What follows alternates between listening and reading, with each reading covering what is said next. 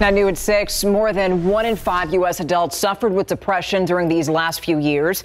And a new study shows that that's more than 3 times higher than before the pandemic.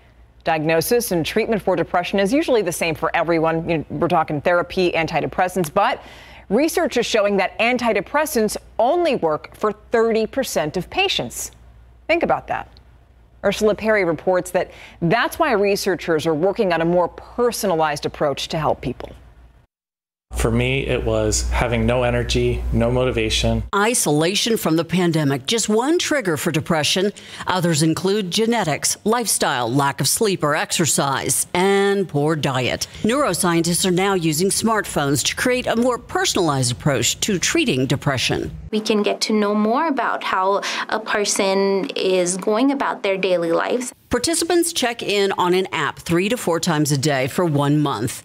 Through their smartwatch, researchers track sleep patterns, activity levels, diet, and aspects related to stress, such as heart rate, brain activity, and breathing. We would see things like how they slept or consistently or inconsistently determining their depression. And for the very next person, we would see aspects of how active they were. Insight that helps doctors predict what triggers depression for each person and then get to the root of their problem. If I were to observe that a person's depression is determined by their sleep, then in the next phase, what we're going to do is provide that person evidence-based sleep treatment.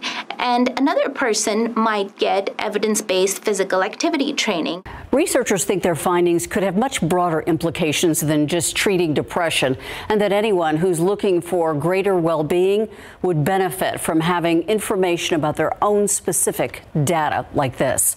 Ursula Perry, KSAT 12 News.